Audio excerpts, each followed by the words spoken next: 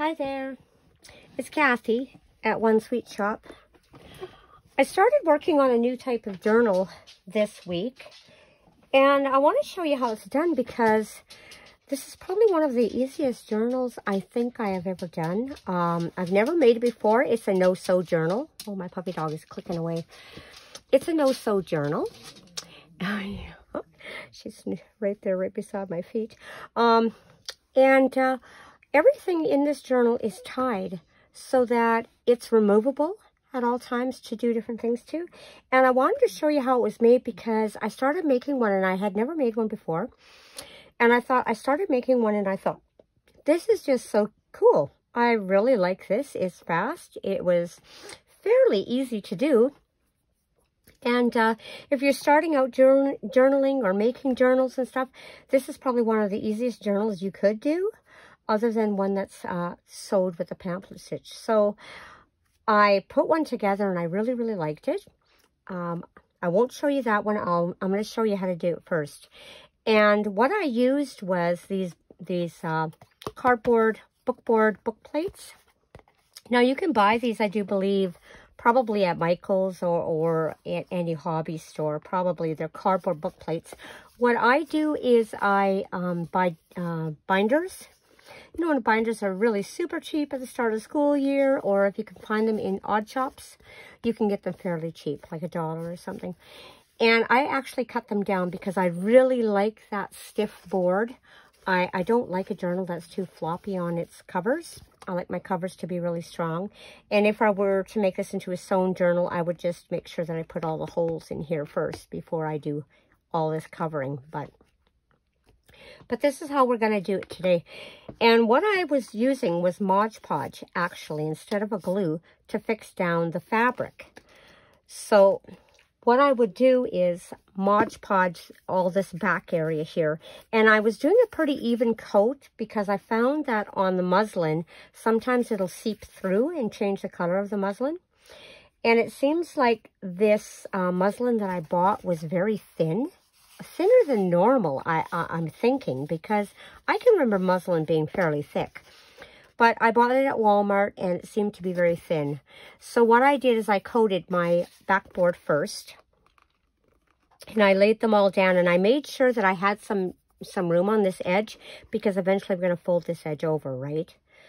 And then I did the same for this, what is going to be the spine of the book. I covered it with the Mod Podge, and I laid it down, and I made sure I had a space here. You have to have a space here because you're going to want to fold that book up. And see how that space disappears once I fold it? Because you need at least the space of these books here, these book covers. So about 2 millimeters or so, maybe a little better. And the same with this one. I put the Mod Podge on here. I laid it down. Now what I did with the Mod Podge, where did my roller go? I'm not sure where I even put it. I used a roller, and it's actually a bray roller. I think it's called a bray roller. Let's see if I can hunt it down here. I just had it. I was using it, but I don't remember where. But anyway, I used a bray roller. I flip these all over like this, and I make sure that I roll it down nice and flat so that there's no wrinkles, especially if I haven't ironed that fabric. I kind of want it to be flat. Like, I have a thing. I want my fabric on my cover to be flat. Oh, here it is here. This is what a bray roller is. And this is what I use. And I do it so that the Mod Podge gets right in there into the fabric and holds everything nice and solid. And I'll show you a couple of the book covers that I did that are colored. And it doesn't bother so much on the Mod Podge. So once I had that, then I ended up having, and I'll show you here, I ended up having this. This is a set of ones that I did that are glued down with a Mod Podge. So it's all coated there. It's good and strong. It's stuck there. It's really good. Now, the next step to this is to fold this all over the sides. Now, some people like to take the corners there and fold the corners in to get that little point there. But I don't like to do that because I don't like all the bulk that this stuff over here makes. Especially if I'm going to be putting another plate of paper here to cover up this board stuff. So what I usually do is I take, and let me see if I can show you here. I cut my corners. Let's see if I can get this here. I cut my corners like yay, just like that. So that when I do take the Mod Podge to this and glue it down, I have a corner like that and a corner like that. And so it just leaves this tiny little bit right there. And that doesn't really bother me much. So this one too, I'll take this one and I'll just trim this one down here like this, like that. And this is how you get those nice little corners there. And I'm going to be putting those little book, here it is here.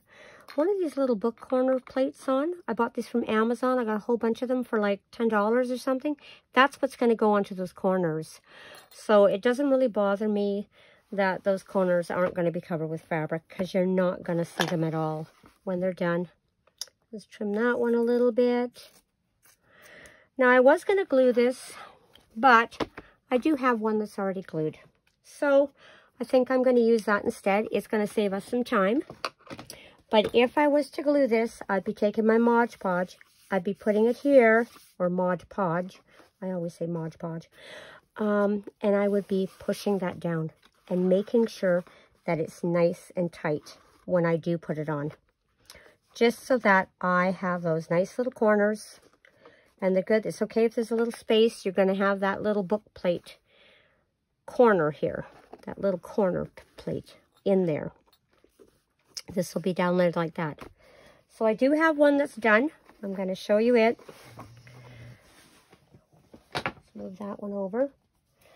And so then we got to a point where this is what it looked like. So now I have all of my corners done. I have it on the front and the back. I used the Mod Podge. Now it did discolor me a little bit. And I think it's where I used too much Mod Podge on those areas. But that's okay too, because most of it's going to be covered. Now, I'm going to make a plate here. Let me see. I'm going to have this covered with something. There'll be something here on the front and the side. So what I want to do is make sure I cover up this area and make sure that it is sealed down. So I'm going to do that right now. I'm going to put that on because I don't have one with just that on, do I? No, I don't. I thought I had one book with just this, just a little bit of Mod Podge on it, but I guess not. I'm going to put the Mod Podge here, and I'm going to coat it all over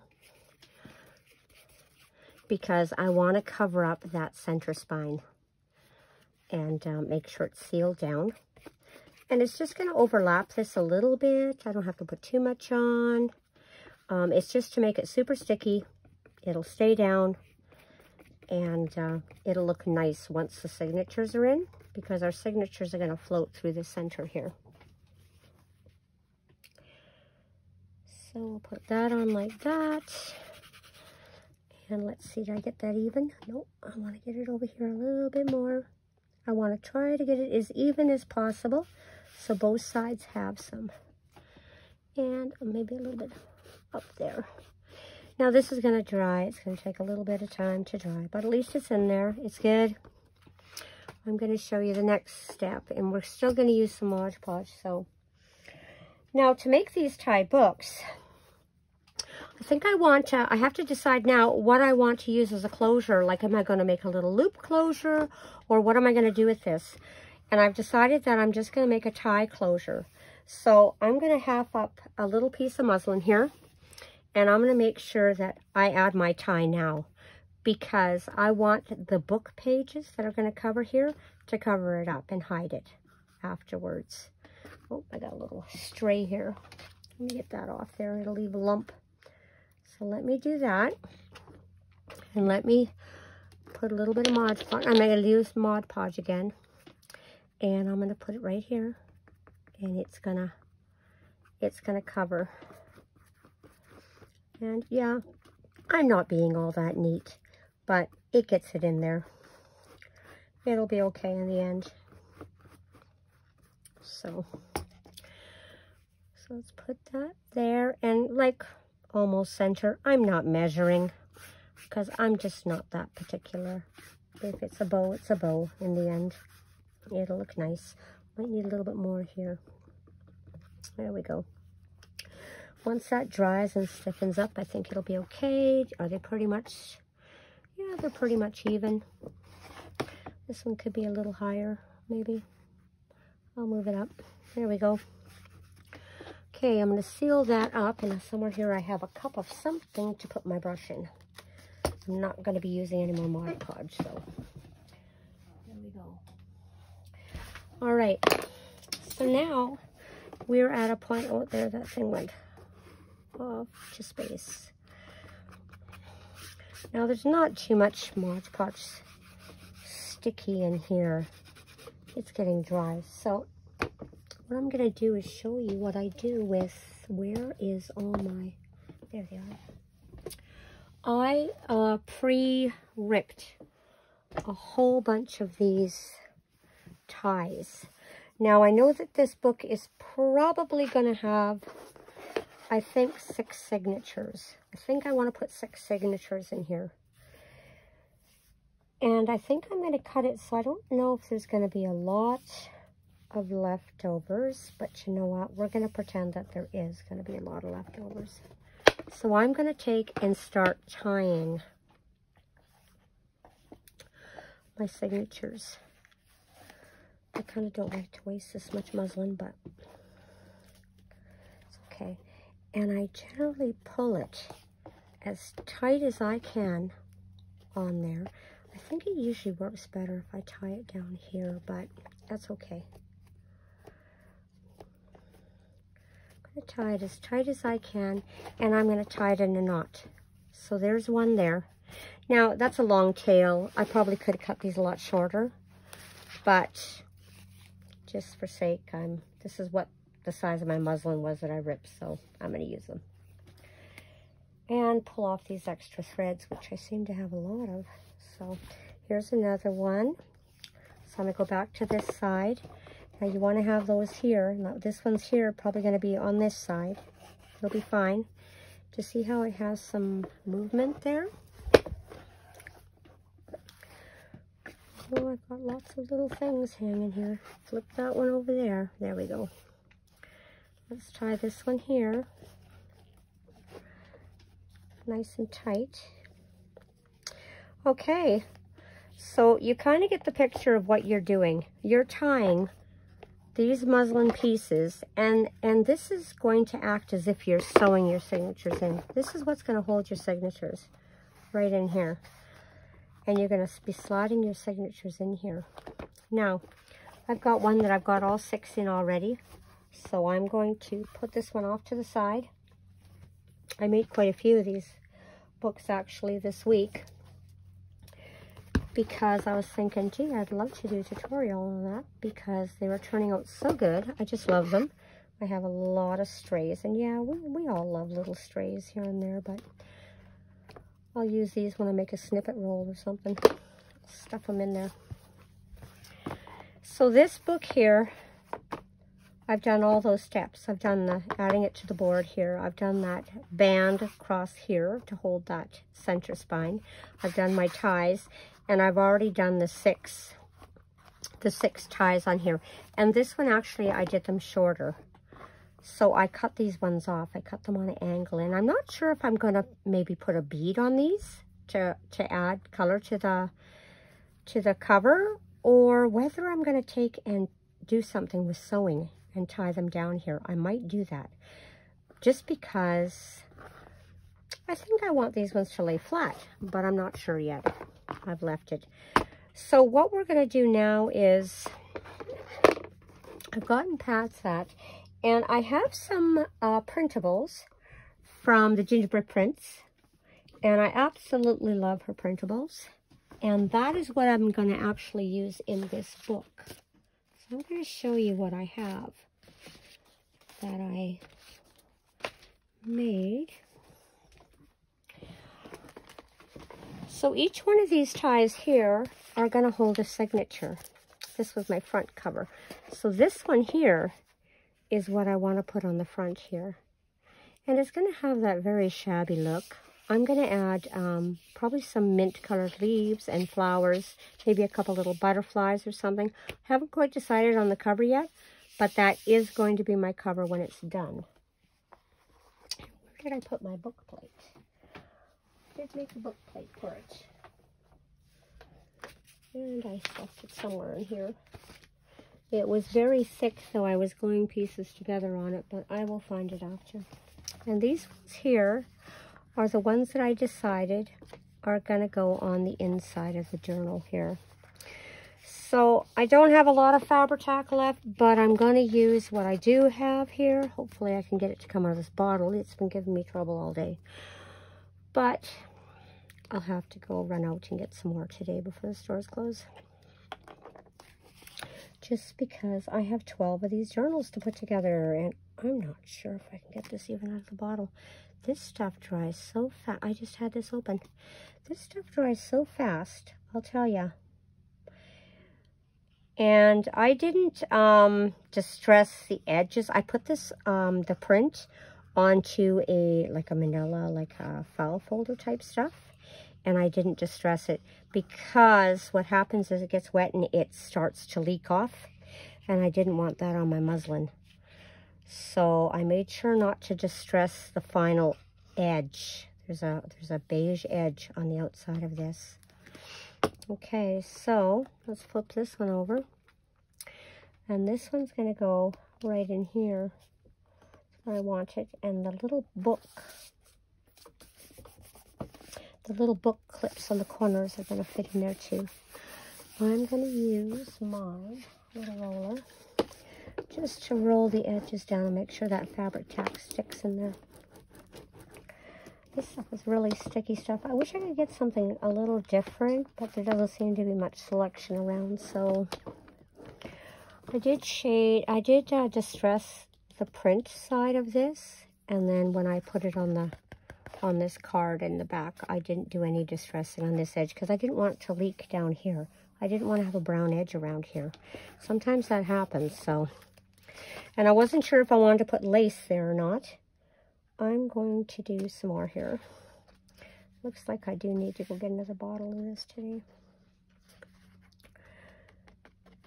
This stuff's quite expensive. It's like $18 a bottle, and if you can keep it from drying out on you before you're using it, you know, great. But otherwise, you get these big oodles of poodles of stuff sloshing out of the lids of them, and it doesn't want to. This one really is hard. It's getting there. It must be, the bottle must have some hard pieces in it, maybe. I just want to get enough on there to make it stay down here. I guess I should have got out my 2-way tape. Oh. As long as I've got it along the edges, it might be okay. That's already hardening. I don't know, what is the best kind of glue you guys use? Because sometimes this stuff is not the best. Oh, there we go. I have to be Hercules to squeeze this bottle. And I'm not quite that strong. Oh. Gonna put the lid on before it dries out in 2 seconds. And then I'm gonna stick this one right in here. Probably have to add little dots here and there. And I'm going to roller that one down too, just to hold it in place. That glue is pretty good. I did find some at the Dollar Tree, and it was called High-Tack. I think it was called High-Tack. And it was also the same type of glue. It was fantastic, but I would use up a whole bottle on one book. So, but that's okay. It was Dollar Tree, right? And it was not water soluble. So when it stuck really well. It was not coming off. So that was really, really good. I think I might put this one upside down. Oh my Lord, I think I did. Actually, can I fix this then? Can I flip it? You betcha I can. I better do that. Because I'm seeing the error of my ways. There, now they're both upside down, and I will flip the book around instead. Sounds good to me. Okay, let's get that back down there. things like that happen when you're not thinking about how things are sitting. Perfect. Okay, we got it in there, and it'll be okay. Perfect. Now, let me see. I do have a container with the, well, I will get this one down here.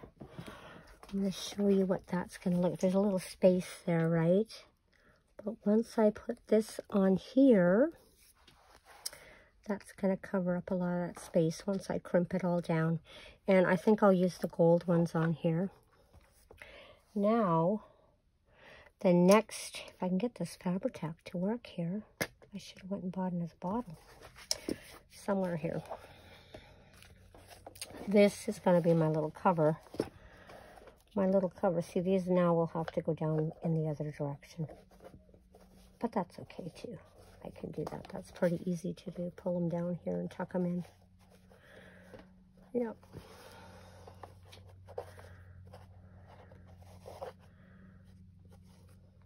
I had them all going up because I was going to sew them in a V. But they're all going to be going down now. Okay. If I can get that Fabri-Tac to work, I'm going to put some of that under here. But I was wondering if I should put some lace in there. This one does have some inking, so that does concern me. I might have to put it onto one more piece of cardstock that isn't inked first, and then put it in. Unless I can go far enough from the edge here. I might be able to do that. Let's check it out and see. I want to show you these signatures before the video ends. Okay. I'm going to see if I can squeeze some of this out of here because this stuff is so hard. It's dry already on the nib. See if I can get enough of it out of there to do something with. Wow. Okay, you know what? I'm going to use something else because this is just not jiving well with me today. Let's see what else I've got. Smear that down. I don't want a lump there. Look at how that just rolls off. That one must be getting too dry. It must be. Okay. So, I'm going to use this instead. Lord, I hope it holds. If not, I'll be fixing this. I'm just going to squirt some glue on here. This is like an adhesive for gemstones and things. So I'm going to just smear this around. I want it to cover this whole piece. I would have rather have had the Fabri-Tac. But if it doesn't hold, I can rip it off later and redo it. So, good thing I have lots of printables. Okay, I don't want it anywhere near the edges, but I'm going to put it here, right in here. And that's where I want it to be because I want it to,